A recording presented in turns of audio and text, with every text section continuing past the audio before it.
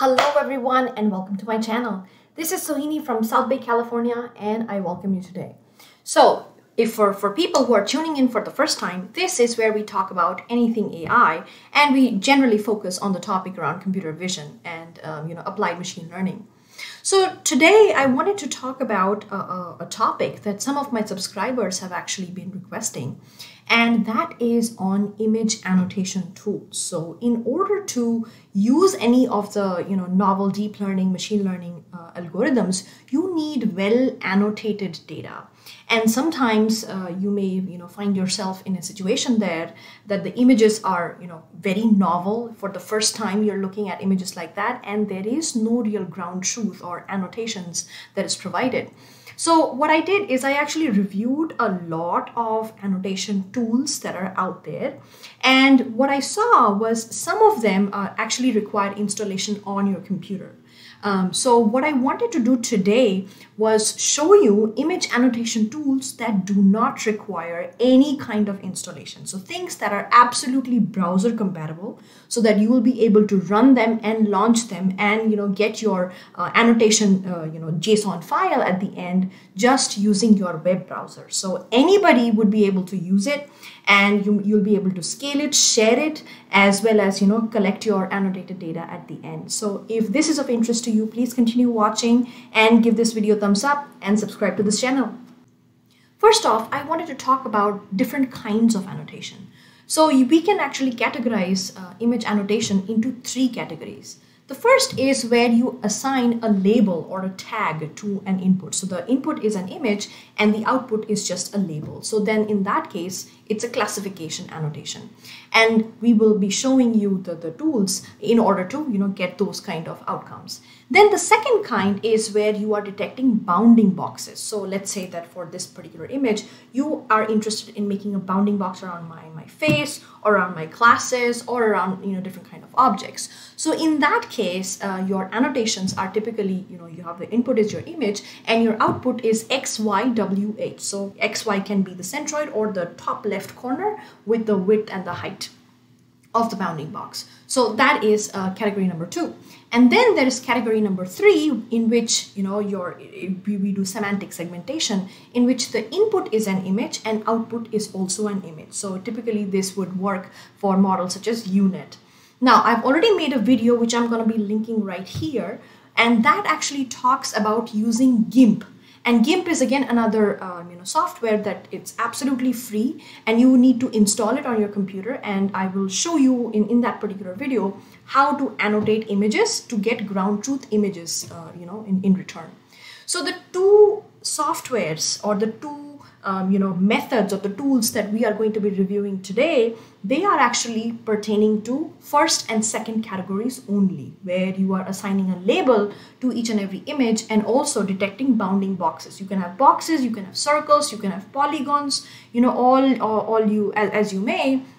But typically they are not suitable for semantic segmentation. So your output in the reviewed softwares is going to be in the format of a JSON file, and the JSON file is going to contain all the XY coordinates of the different polygon vertices. So if you have a bounding box, it's going to tell you again XYWH, but if you have a polygon region of interest, then in that case it's going to tell you all the location of the vertices. So that's the two different kinds of annotation tools that are absolutely browser compatible that I'm going to be reviewing today. I wanted to first mention that among all of the tools that I reviewed, there were two such tools that I found were pretty very powerful to annotate images of all kinds, of all the three categories that I talked about, for classification, bounding box, as well as for semantic segmentation, but they really require installation on your computer.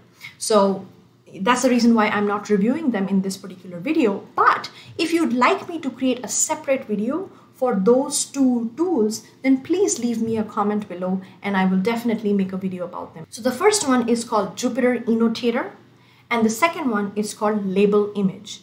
And I will be attaching the links to both of them on the GitHub and in the description box below for you to check out. But again, if you'd like me to cover them, please leave me a comment.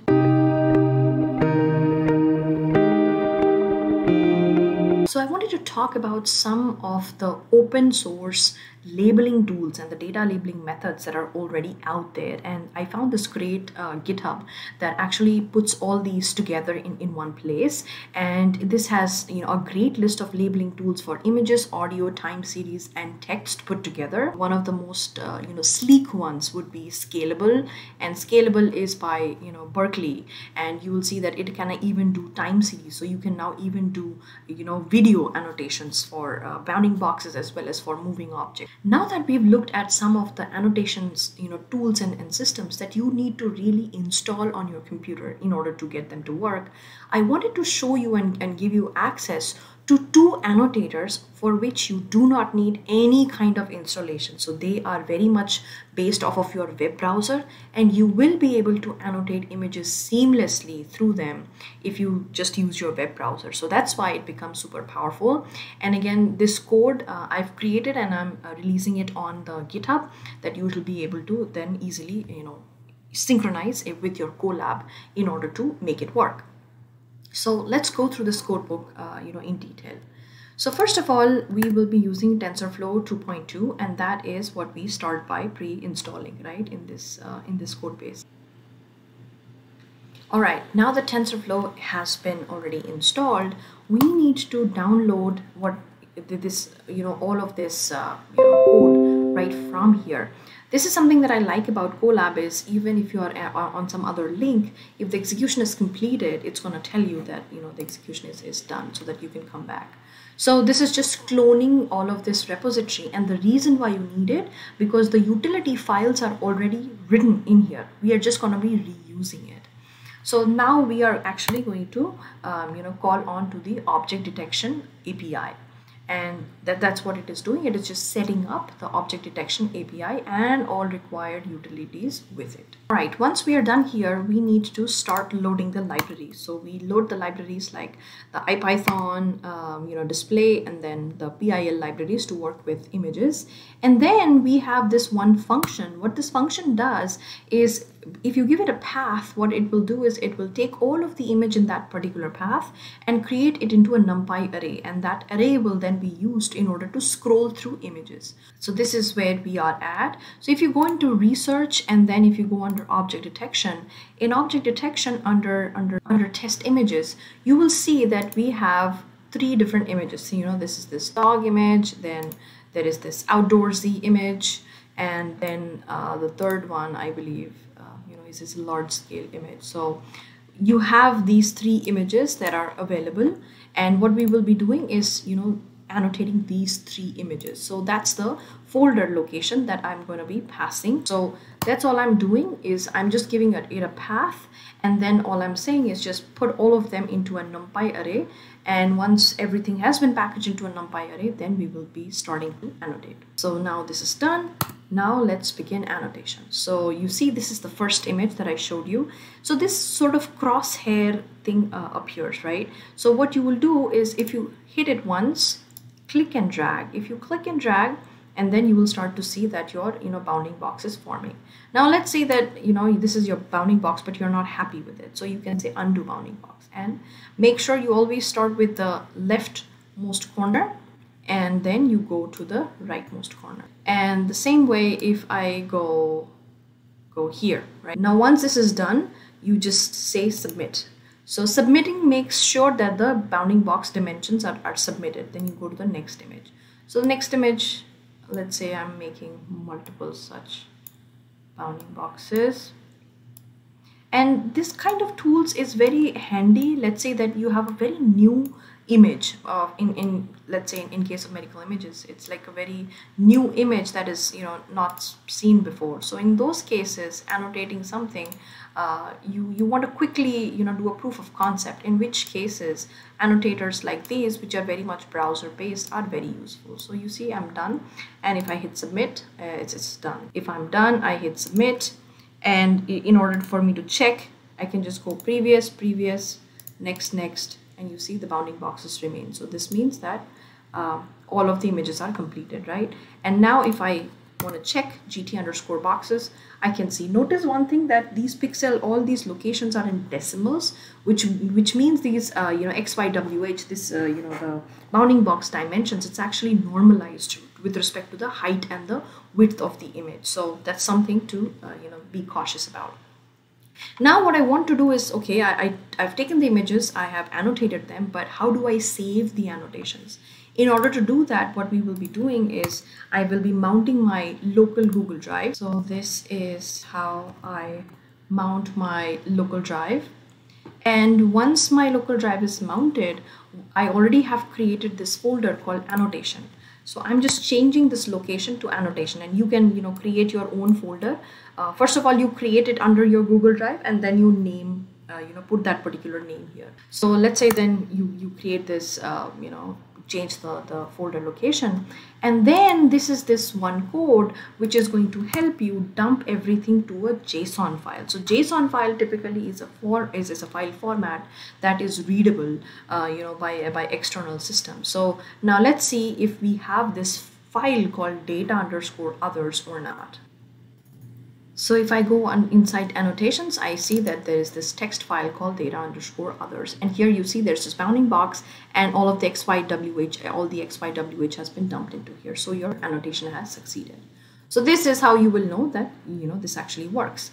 Now let's see if you wanted to do the same thing for your own images. So what I've done here is inside annotation, I've actually placed this folder called JPEGs, and in here I've placed 3 JPEG images. And again, these are the JPEG versions from the stare data set. I just put 3 just for an example. So first of all, what I'll do is I will change the directory to point to these images. And then I will load everything in a NumPy array, like I mentioned. That NumPy array is what is projected for your utilities.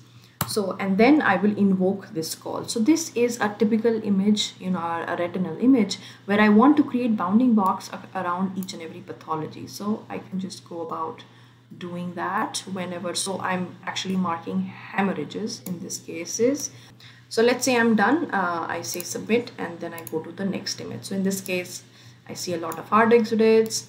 I annotate them and I say submit, and I go to the next image. Here I see a lot of soft exudates and hard exudates. So I submit. If I say go next image, it says all images completed. And again, let's just dump everything. And what I want to do is a stare bounding boxes dot text. Inside JPEGs, there is the stare bounding boxes dot text. And this is the file that you are interested in. So I hope that you'll be able to find this tool useful and use it to generate your own annotations. Now I wanted to show you another software which is absolutely browser based, and it can be used for annotating any kind of image. So it's actually called the VGGT image annotator, and I will be linking it in the description box below. So how you want to use it is, first of all, you can go ahead and remove the images that are already there. And let's say add file. So in this case, I've already pointed it to the 3 JPEG files that I had on my folder in the cloud as well. So these are the 3 images that I have. So you can actually scroll through them. Now the first thing you want to do in this case is first go through all of the attributes. So here you see the attributes are name, type, and image quality. But these are not the attributes that I'm interested in. So what I'm going to do, the type, and this will say, are you sure? And then image quality as well. And it'll say, that's it. And I'm done. So now I only have the name. So now let's start annotating. For the first one, let's start with a bounding box, right? So in this case, the bounding box is just a simple, drag. And in this case, if you just say the name, and what the beauty of it is, you can actually move this box around. You can move it around as many times as you want. You can increase it, you can shrink it, you can change the aspect ratio. All of that is possible once you've actually placed the annotation in and around. Same way, if you have a circle, here in this case, circle actually moves around the center, if you can see, and this red dot over here, this is the one which is used to increase or decrease the size. Put the name to it. So second annotation is saved. And then now let's say that I want to do a polygon. So all of this area here, which is the hard exudate, I actually want to combine all of this, and once you're done, you just hit enter, and you know, this whole polygon shape thing appears. Once this is done, so now you have all of your regions, and now I can just call it, and that's it. All the 3 areas are now saved. And now if I wanted to export the annotation, I can just say export annotation as a CSV or as a JSON file. Once this is done, it will actually download, this you see here. This is your final JSON file, and here you can now see that this is the name of the image, and these are if the hard exudate, the red small dots, the polygons, all of these points are now already saved. And next time you can actually just upload this, and you'll be able to see it, visualize it, change it, modifications, everything you can actually just do using the VGG annotator. So this is capable of doing not just bounding boxes, just as you saw in the previous one, but you can actually even do polygons, polylines, points. You can actually do all of them. So the VGG annotator, again, completely web-based, and you'll be able to create your own annotation.